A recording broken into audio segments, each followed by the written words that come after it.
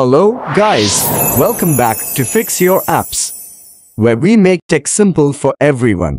Today, we're diving into how to disable the Always On display on Android.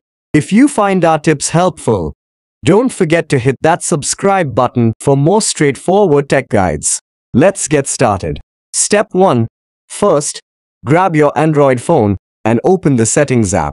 The Settings app is your gateway to all the important configurations of your device. Step 2.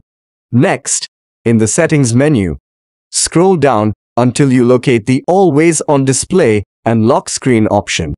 Tap on it to proceed. Step 3. In this menu, look for the Always On display option and click on it. Step 4. You'll see an option to enable Always On display. Step 5. Finally, tap to turn off the Always On display option on the screen. And that's it. You've successfully disabled the Always On display on Android. Thanks for watching and see you in the next video.